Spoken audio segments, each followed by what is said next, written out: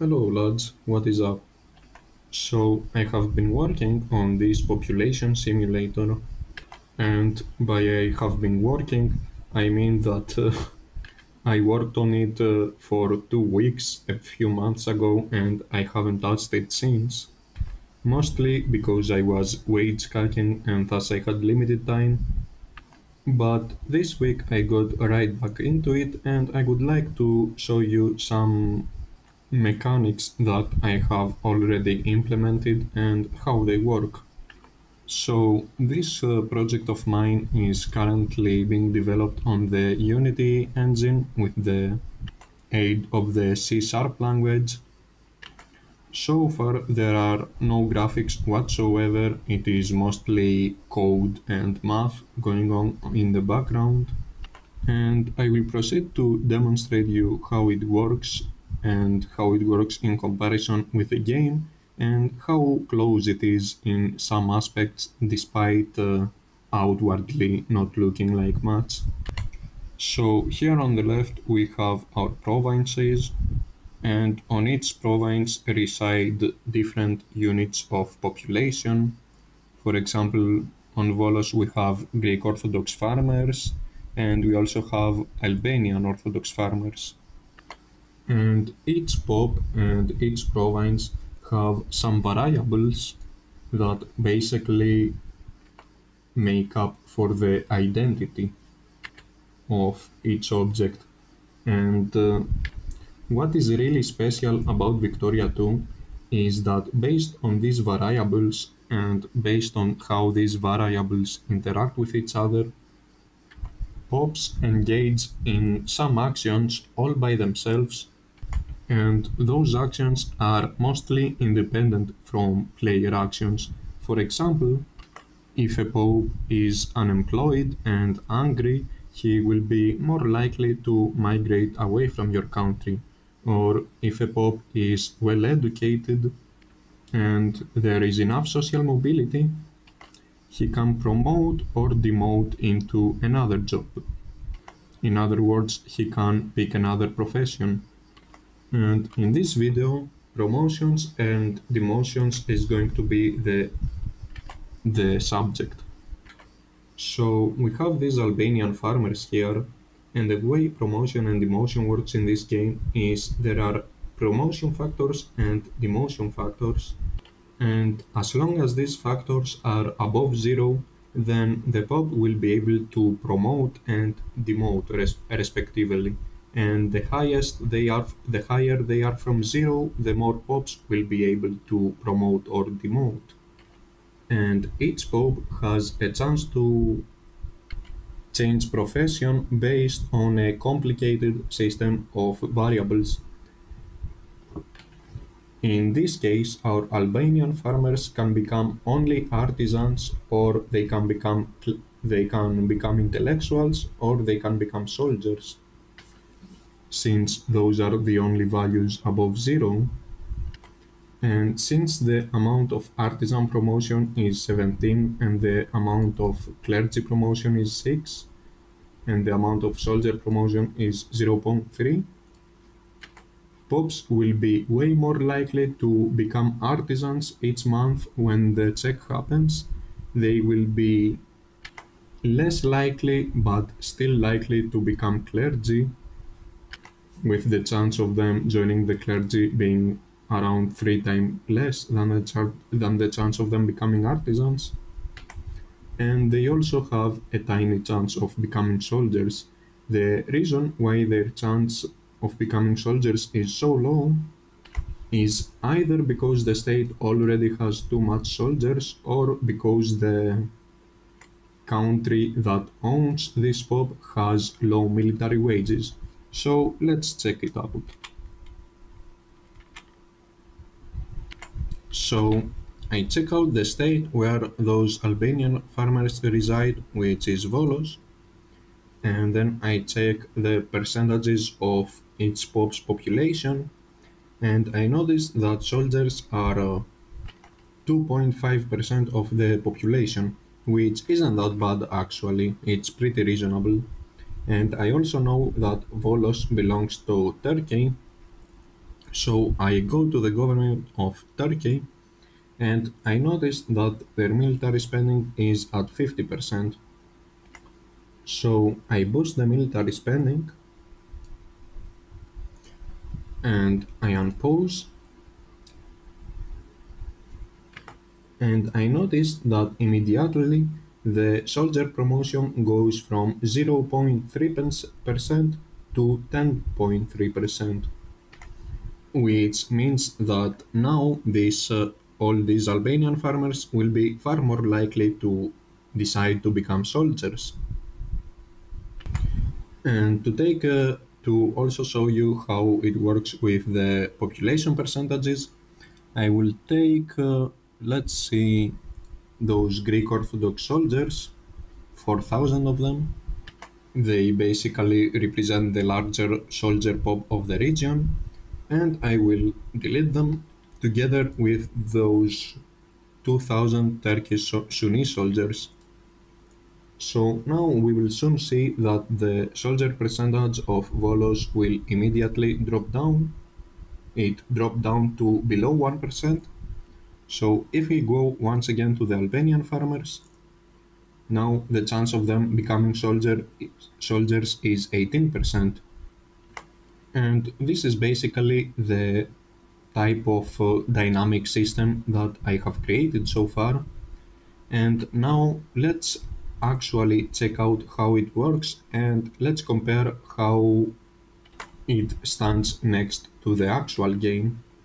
So here I have loaded up Vanilla Victoria 2 and let's just pick a pop. Alright, so this pop right here seems to me to be good in order for me to be able to show the differences, or rather the similarities. So we have around 100,000 large population unit. Here in Germany they are laborers, they have 0 militancy, 3 consciousness, their unemployment is at 40%, they can get all of their life needs and basically none of their luxury and everyday needs, and their literacy is at 70%. And also, since in case you didn't know, administration efficiency affects promotions but not demotions, they also exist in a country where the administration efficiency is 40%. So and as a result of all these variables, each month we have 8 promotions to craftsmen and 150 demotions to craftsmen. And basically what they will promote or demote to is basically chance. In this case they have a 15% chance of becoming craftsmen, so they just so happen to become craftsmen. They could have easily ended up becoming soldiers or something else.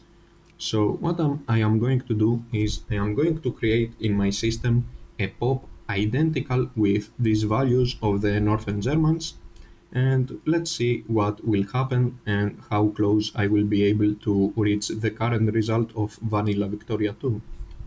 So I will pick this pop right here of Turkish Sunni farmers, and I will begin by changing their size to the appropriate value, which is, excuse me, and as I was saying, we have these Turkish Sunni farmers in Volos, and I will begin by changing their size to the appropriate value. So they do not have militancy, but they have a consciousness of 3. And like the German pop, their literacy is 70.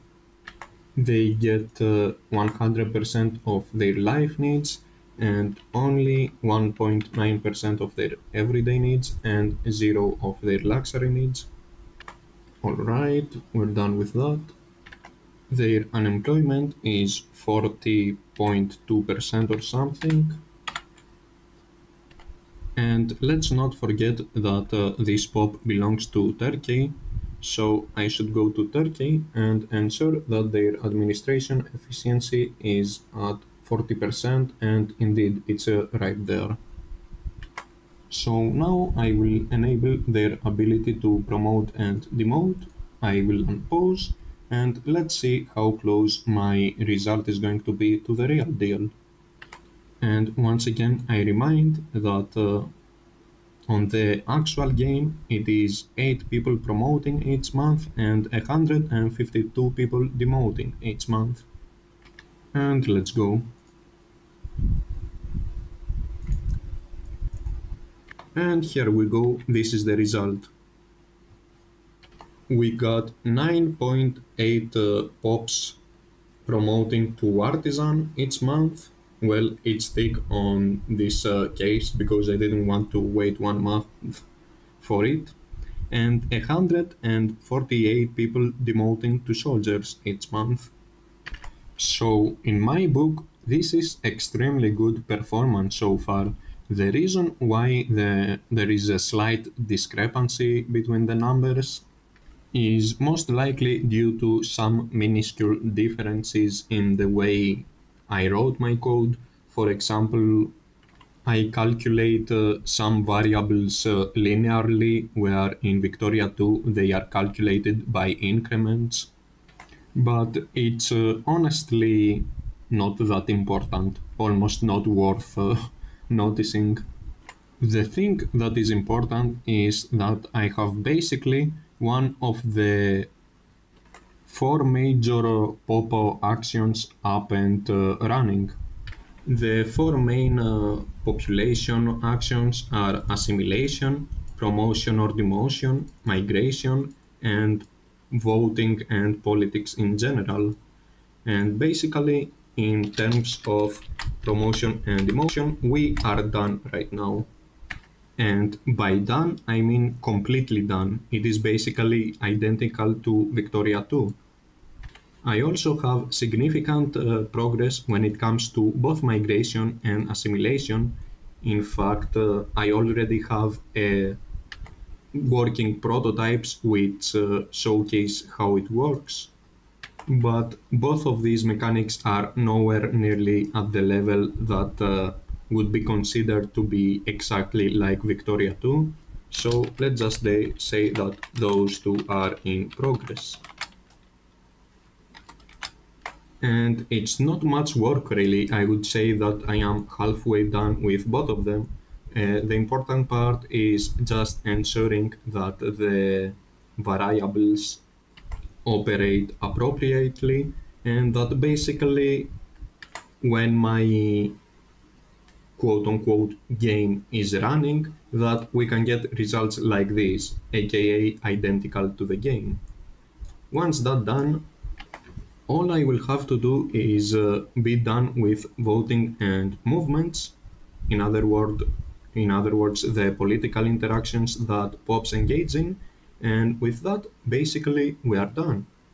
We have a population simulation system ready, which is fucking great actually. And I know that I am a little bit bad at communicating some things, but I guess that I can wrap this up by saying that what we have right now in front of us is basically the potential for a future game that will future pops in the way we like them, except it's even better because I have the source code in my hands and I can do with that as I want. And we have the potential for such a game outside of the Victoria franchise and outside of Paradox. And if everything goes well, and with some luck, you lads might see some pretty surprising things coming out of me in a few years. Who knows? And don't get the wrong idea, this by itself is not a game, it's just a pop system. We are nowhere nearly a game so far. But it is still a considerable percentage of the work that was done in order to make a game. Specifically in Victoria 2, I would say that the pop system, without the economic system, just by itself is around 10 to 15% of the work that was put in Victoria, because you still need graphics, you still need artificial intelligence, You still need diplomacy, pathfinding, and a huge amount of other mechanics. But still, having a population system ready is going to be a really solid progress.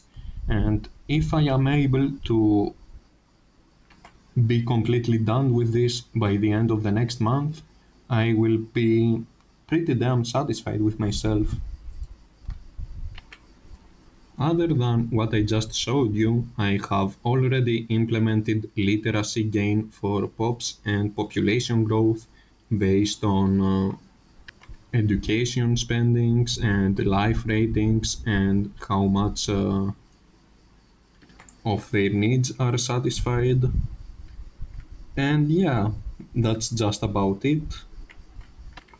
And yeah, I just feel the need to share this with you so that I can have some people that know that I am up to something and who look forward into seeing more progress out of me and hopefully gives me an incentive to laze around less and work more so that I can holy shit Natalia fuck, so that I can live up to people's expectations. So yeah lads, thank you for watching this. I hope that you will be rooting for me, and I also ugh, hope that I will be able to make something decent. Holy fuck! Oh my god! Do something decent, uh, because we could really use some. Extra variety when it comes to the strategy scene, which is unfortunately currently dominated by Paradox. And I don't know if I am being pessimistic, but I don't really expect much out of them. I think that they have really fallen out of grace. And with all these nerds that we have in this space, I really hope that. Oh fuck no. YouTube won't be happy about this. I really hope that us people in the GSG sphere will be able to produce something of value. Once again, thank you lads for watching, thank you for your time. I hope that you will be rooting for me and that I will not disappoint you in this venture of mine. And I will be seeing you on the next one. Goodbye lads.